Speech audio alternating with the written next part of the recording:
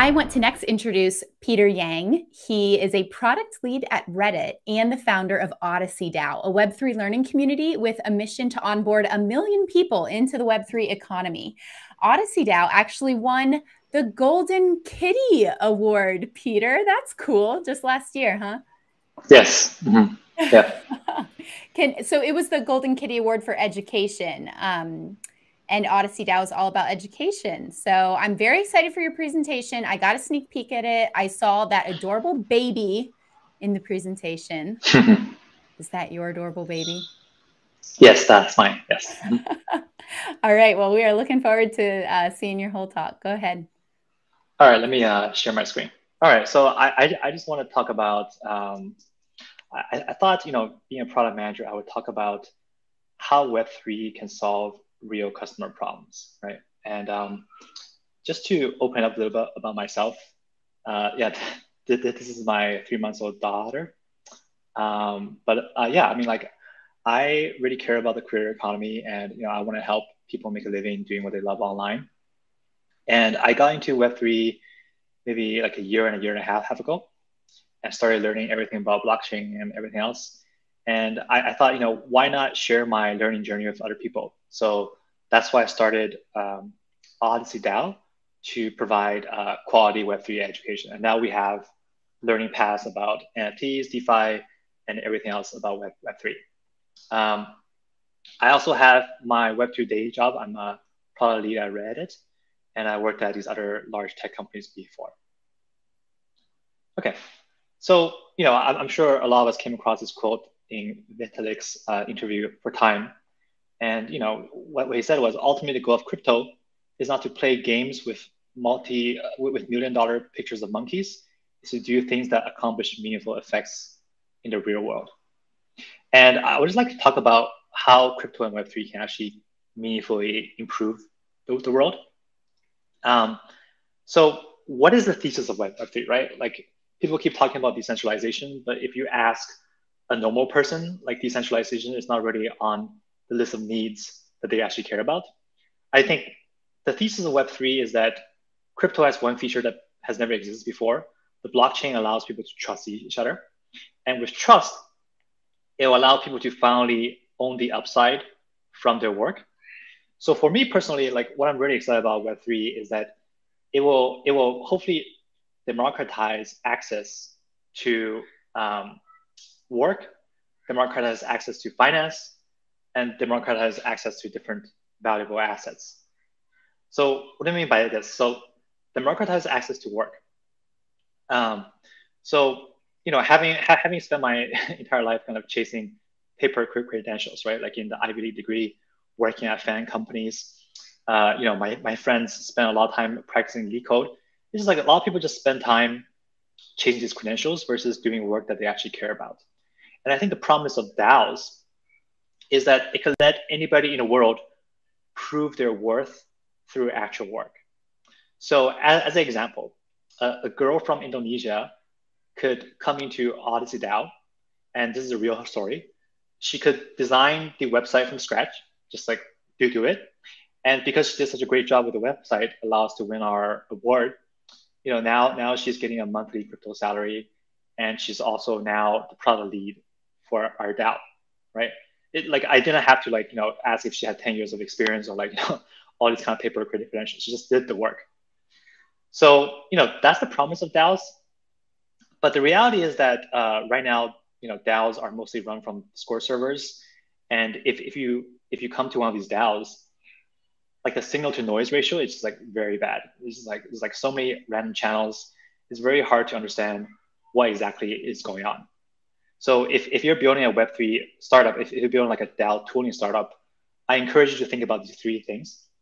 The first thing is how do I even find DAOs that I care about, right? The second thing is, once I join a DAO, how do I figure out how to contribute? We need tools that match people to DAO tasks based on their skills and interests.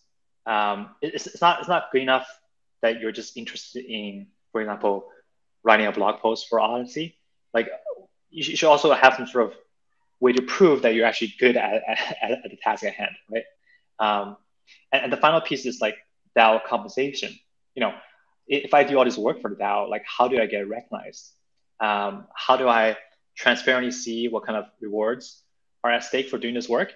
And probably more importantly, like how do I actually earn on-chain credentials that I can carry with me over to my next job or to my next DAO?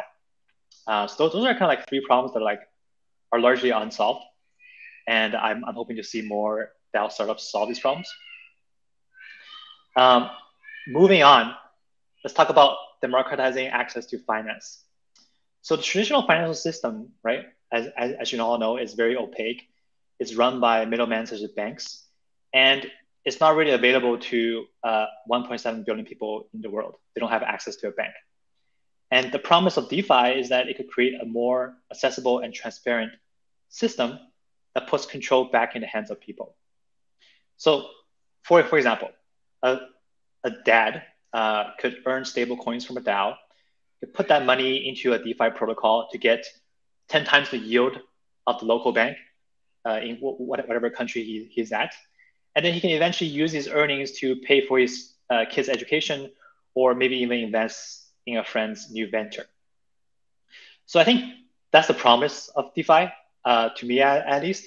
But like today, DeFi it's just like a lot of products and solutions that are optimized for people who are like really into degen yield farming, like doing like 5 or 6 different things to get 10,000% APY, or like those kind of solutions. It's not really a industry that's optimized for bringing on the normal people or the masses, right? So like three I think problems that remain unsolved in DeFi. The first problem is like, how can I send money to someone, right? Like I think the original Bitcoin promise of peer-to-peer electronic payments, it kind of remains unfulfilled. So I think how can we bring about solutions where there is like broad consumer and merchant adoption of coins and tokens that are stable, and there's a simple way for people to like both convert fiat to these coins and also convert these coins back to fiat, right? Like that promise really remains unfulfilled, in my opinion.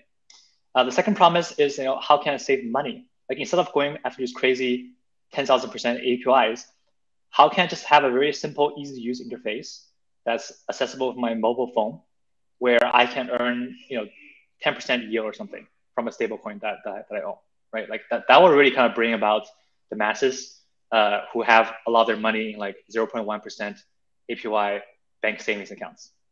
And the last part I think is crowdfunding. How can we build platforms that make it easy for anyone in the world to find and fund a project that they believe in? Like it's not right to me that the best startups and the best companies are only reserved for accredited investors, and normal people cannot access or cannot fund and get upside from projects that they actually really want to support. So that's DeFi.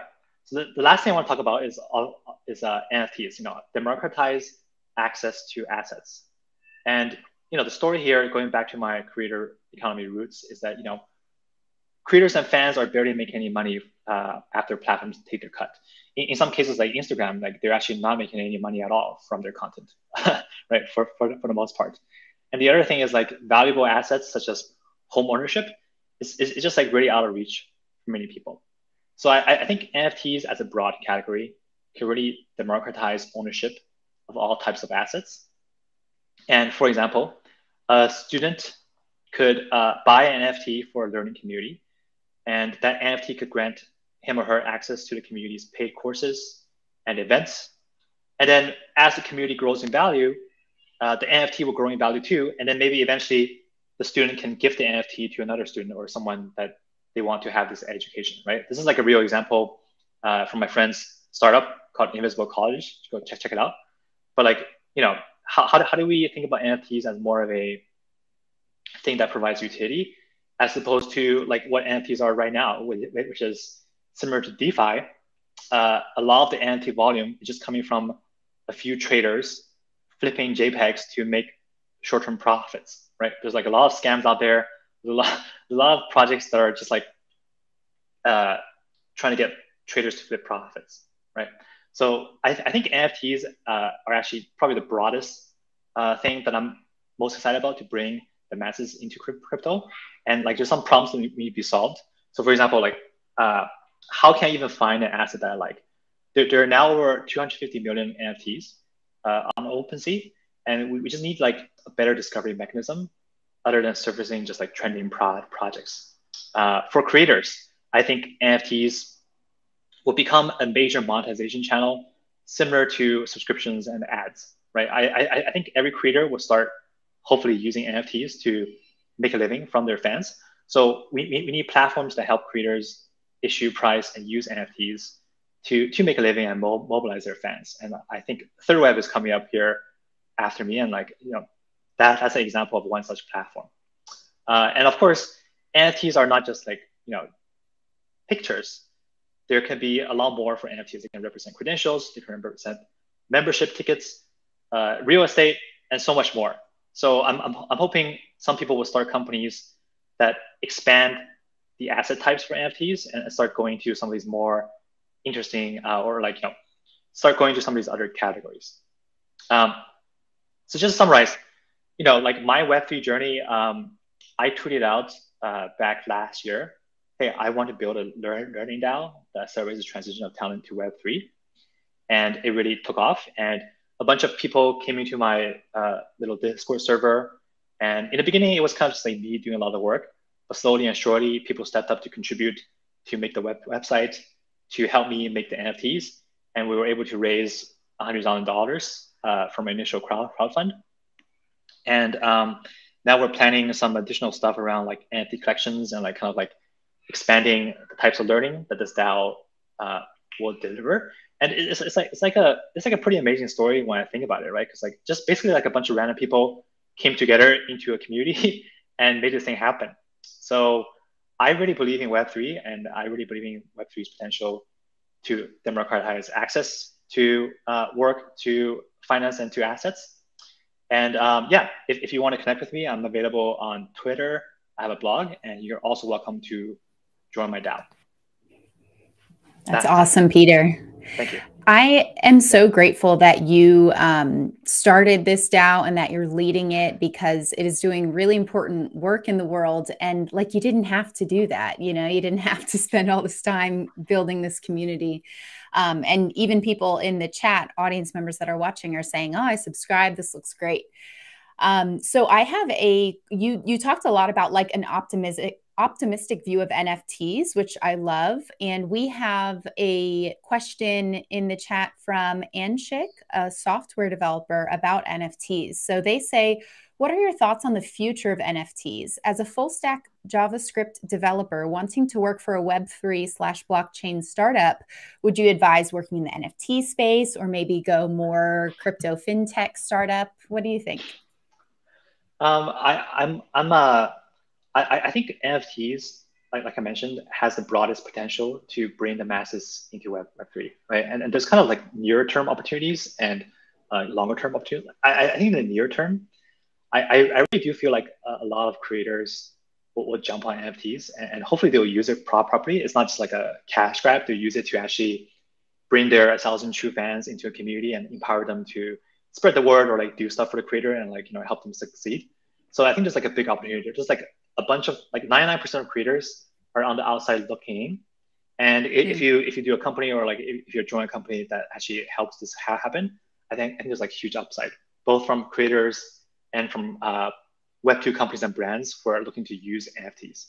And the longer term thing is just like expanding the different asset types of NFTs, like expanding to, okay, a good example is like, I recently bought a house in the Bay Area, and it's like super expensive, right? And like a lot of middlemen took their cut of my transaction. There's like 10 different middlemen, from my agent to like all this stuff took a cut.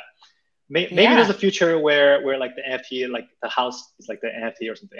Like there's a way to just like, buy the NFT directly from the seller without all these middlemen taking a cut of everything. I mean, this is like far off because of regulation and all this like, incumbent industries. But like people who actually have the courage to expand the use cases and the asset classes, like I think I really respect, right? Because it's a lot harder than just like letting people trade JPEGs. Yeah, if there are people that want to go in that direction, would you guide them towards like the smart contract category of Odyssey DAO and start learning more about smart contracts? What do they need to start learning to expand all of these utilities of NFTs? Yeah, totally. I think there's like a clear three-step plan in my mind. The first step is just Oh, like go to Odyssey and just read the NFT guide. It will give you a really good mhm. sense of like, okay, how do I find good NFT projects? How do I avoid scams? How do I make an NFT collection myself? The second step, I think, just to plug someone else here, is like go check out their web. They for some reason they've decided not to make any money, so they've limited all their fees. So you can just like create your own NFT collection on their web, and like just try it out, right? Just try it out and like put it onto OpenSea and see how it goes. And then I think once you have those two experiences, really kind of try to find your community of people who care about NFTs and like try to work with them to see to see if you can actually put together like a legit project, right? And like kind of go from there, or like try to understand people's needs so you can build a platform in this space. Yeah, people's needs, but then also your special interests. If you're a real estate agent, explore this in terms of real estate. Or if you are an event producer, explore this in terms of event tickets, right? Yes, yes. Mm-hmm. Cool. Yeah, Yay, like that. three-step process. Yeah, yeah. Mm-hmm. I mean, if you want Anything to else? build a startup that does NFTs for real estate, it might be a more lonely journey early on, right? Because like no one's doing this right now, but like there's definitely like a massive customer need around some of this stuff. So yeah. Yeah, great. Mhm. Thank you so much, Peter. Looking forward to having you in less than an hour in our group Q&A. Okay, thank you.